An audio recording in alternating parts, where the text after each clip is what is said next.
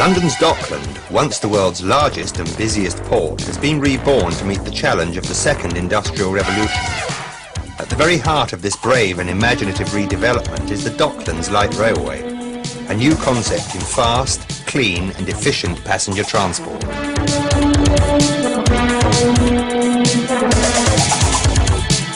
The new trains, which are bright, spacious and comfortable, afford the travelling public spectacular views of London's new Dockland as they move swiftly over this new inner-city highway.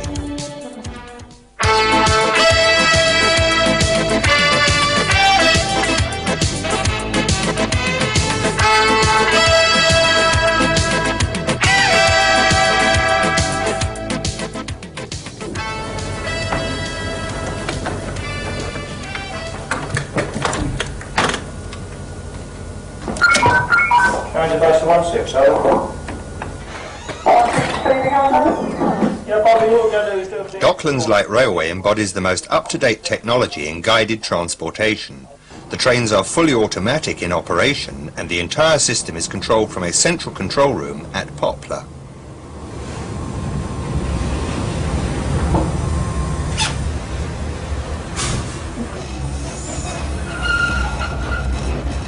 The very nature of automatic train operation means that if for any reason a train becomes disabled, a very specific procedure must be introduced without delay to ensure the line is cleared for traffic and complete safety of operation is maintained. Before we look at this procedure in detail, let's look at the most common cause of a train becoming disabled. The traction current, at a pressure of 750 volts DC, is supplied to each train by the conductor rail, a light-sectioned aluminium rail carried on insulators and with a stainless steel contact strip on its underside. Each articulated car has 4 traction current collection shoes, 2 on each side mounted on the A and B end bogies. These shoes, which are made of copper, make contact with the underside of the conductor rail and are held in position by compressed air. At junctions and crossovers there are gaps in the conductor rail so that, while a train is passing over these points, it momentarily loses contact with the traction supply. Should, for any reason, the speed of the train be too slow to coast over this gap, it will stall and become disabled.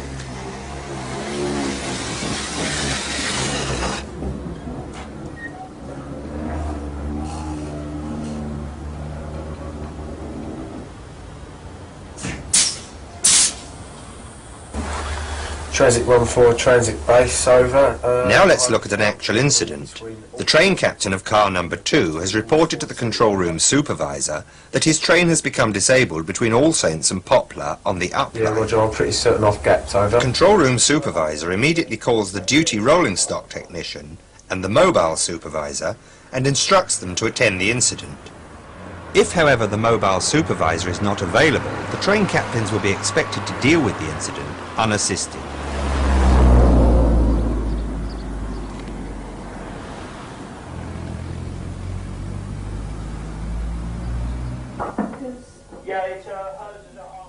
He then instructs the train captain to secure the failed train by opening the emergency driving position and depressing the red emergency mushroom button.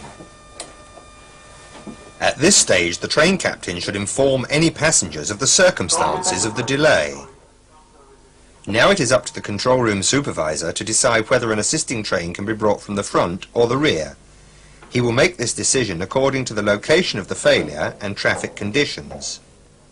In this case, it has been decided to assist in the rear and adopt the push-out procedure. The following train has arrived at All Saints, the route board in the rear of the failure, and the mobile supervisor has been directed to All Saints station to join the assisting train.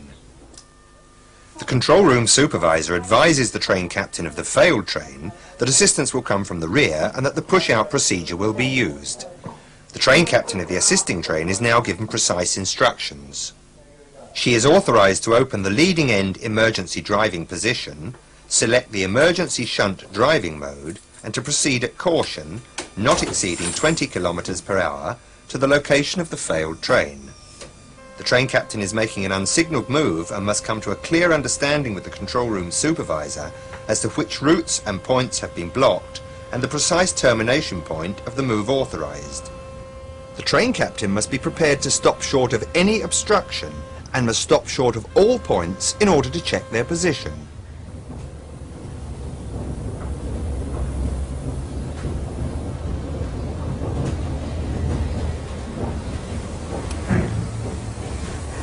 The rulebook requires that either the train captain of the assisting train must be accompanied by a competent person, in this case the mobile supervisor, or the failed train must be protected by a hand signalman situated at least 20 metres in the rear. The train captain of the assisting train stops a minimum of 2 metres clear of the failed train and observes the hand signals given. If the duty rolling stock technician has not yet arrived at the site, the train captains must couple the two trains. Unless authority is given by a rolling stock technician, the trains must not be coupled electrically. Before going any further, let's look at the auto coupler in detail. It is of the Scharfenberg type and is self-centering and self-aligning by means of handed horns below the coupler itself. In the centre of the lower coupler face is the main reservoir air connection with rubber seal. Above the auto coupler is the electronics coupler, containing the 42 electrical connections for operating trains in multiple. These connections are protected by a hinged cover, which swings up automatically when coupling takes place. The electronics coupler head can be racked back by means of this lever when an electrical coupling is not to be made. If an electrical coupling were made between a failed and a healthy train, the result would be the transfer of the fault to the healthy train. Returning to the push-out, each train captain must now check that the coupler isolating cock, located under the offside front of the train, is in the open position, handle in line with the pipe. They must then check the position of the electronics coupler, racking it back if necessary to avoid electrical connection between the failed and healthy trains.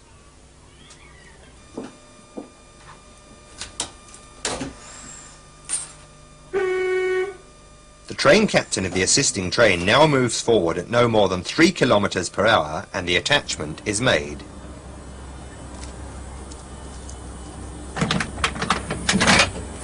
She must now carry out a pull-away test by depressing the reverse button on her emergency driving position and moving the joystick to the power position.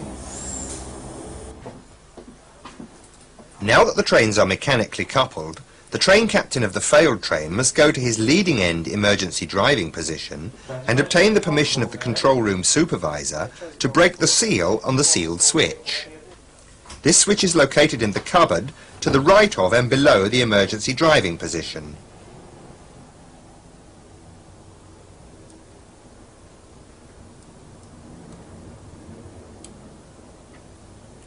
He places this switch in the down position. He must now depress the converter healthy lamp button to reset his auxiliary supply. This will have tripped within 3 minutes of the loss of traction current. Finally, after resetting the emergency mushroom, he must ensure that the air pressure lamp is illuminated on the panel. This lamp gives indication of sufficient air pressure for movement. The train captain of the failed train now reports to the control room supervisor and obtains his permission to test the push-out buttons. When both these buttons are depressed simultaneously, the dump valve should operate and a distinctive blow of air will be heard. When the push-out buttons are operated, the brakes will release. The train captain now advises the control room supervisor that the push-out buttons have been tested. At this point, the control room supervisor can instruct the train captains of both trains to check that ready for driving and all doors locked lamps are illuminated on their respective trains and that door enable lamps are out.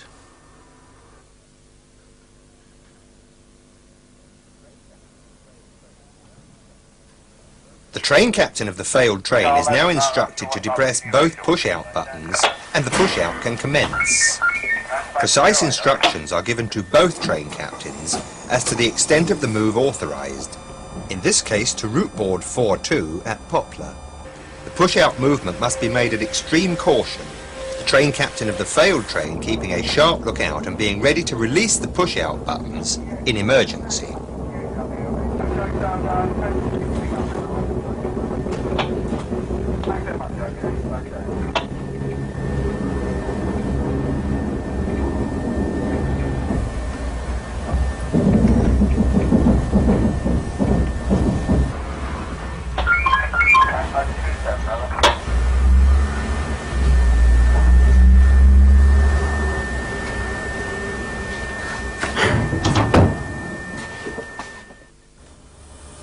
If it is necessary to couple the assisting train to the failed train on a sharp curve, the train captains will have to manhandle the auto-couplers into alignment before attachment. Swing each coupler vigorously until the self-centering spring is overcome, after which each coupler may easily be moved into alignment. The attachment may now be made.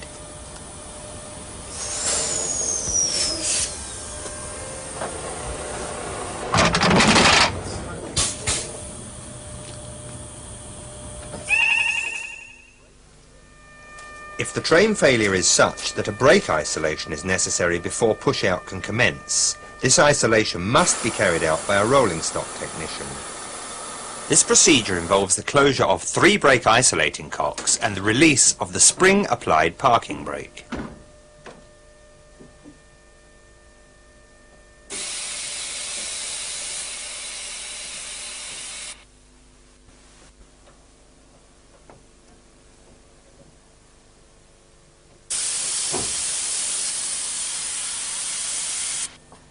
Train captains must not carry out brake isolations under any circumstances. No train on which the brakes have been isolated may be propelled on the inclines from West India Quay to Poplar or from West India Quay to West Ferry.